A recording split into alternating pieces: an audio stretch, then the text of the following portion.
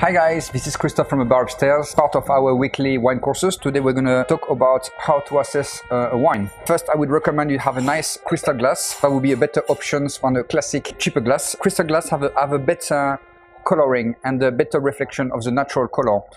So that will give you a better indication of what's going on into the glass. Usually the wine tasting is spread into 3 steps. The sight, just to assess the color. That will give you an indication of the youth of the wine. That will give you as well a little indication of when something goes wrong. For example, color you don't want to see. It's like orange and brown color in a white wine. That's not something that you want to see unless you buy some orange wine. For the red wine, what you're looking for is maybe a shiny red or purple color will give you an indication that the wine is very young. And then on the rim and depth, if you start to see some color of little orange rim, this is a show of aging. Obviously, it's not 100% accurate, but it gives you an impression.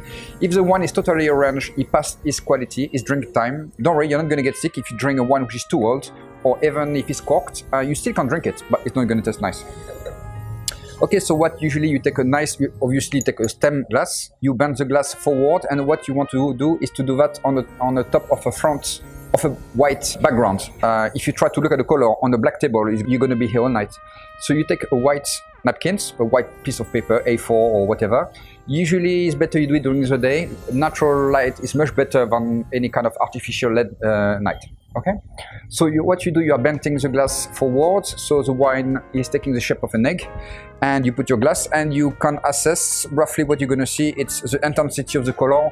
If the wine is white, slightly green, yellow, it means it's certainly dry and certainly young. If the wine getting really yellow and dark yellow, that's an indication of heavy wood use, or the wine is definitely going to be sweet. Of course, after that, after orange and gold, if you go brown and other darker color, it's actually not a good sign. And for the red wine, what you're looking for, as I said again, you're looking for the depth of the color, the intensity, and any kind of trace of aging, which is the orange color, which will be from the top of the rim going towards the center. Okay, this is not a 100% accurate reading. It's not going to give you an exact reading, but you have a little impression where the wine is going or where the wine has been. So once you have your wine on the paper and you already assess the color, fatness, is there any sugar or not, alcohol, there is something you cannot smell. It's actually acidity and sugar. So this is what you're going to try into the mouth. I would recommend you take your mouth, you put it in a whistling position, but instead of whistling out, you're actually whistling in, sucking out the wine, and just have a look.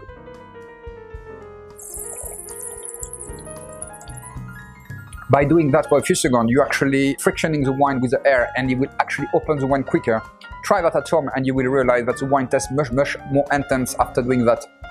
Now I can find acidity in your mouth. Acidity is very important. No acidity, the wine will be completely flat and soft, very uninteresting.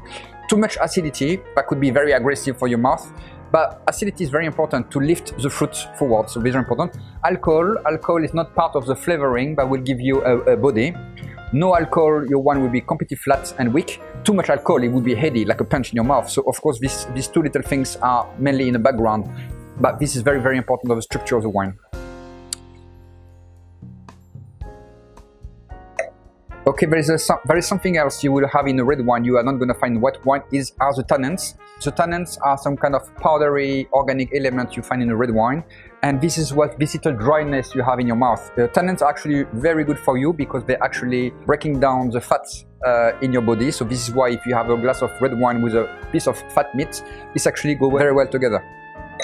Something to take in consideration is actually the temperature. Be careful. I used to live in England, and the English, they like their wine very cold. It's actually no sense, because the colder you get, the wine will close down completely. And if you drink a very expensive white wine, $1,000 a bottle, you serve it at 5 degrees, it's a waste of money. The wine will taste like a tap water. So be careful of your temperature. Usually the professional sommeliers are testing white wine at the room temperature or slightly colder, but never cold. So that will give you have a full array, full spectrum of wine. Red wine, be very careful as well, especially Bordeaux and the wine which are quite full-bodied with tannins. The lower is the temperature, the drier the wine will feel, because obviously the tannin get rigid. Too hot, the alcohol will go in your face, but usually the room temperature is actually a good way to do. So except to the good thing to smell, like nice fruits, cassis, fruits and whatever, What you try to find is as well bad smell. For example, smell of fresh cork. That could be exciting to smell, but actually you're not going to be sick, but it's just not going to be very, very nice. Or acetic acid, like a vinegar. If you smell like a vinegar, especially red wine, if it's an aggressive vinegar smell, there's something wrong, definitely.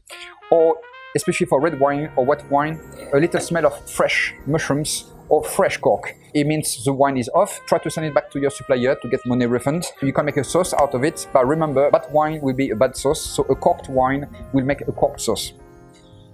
Okay, so it's very important that the glass is actually very, very clean because any kind of powder, chemicals or environment smell will affect your tasting.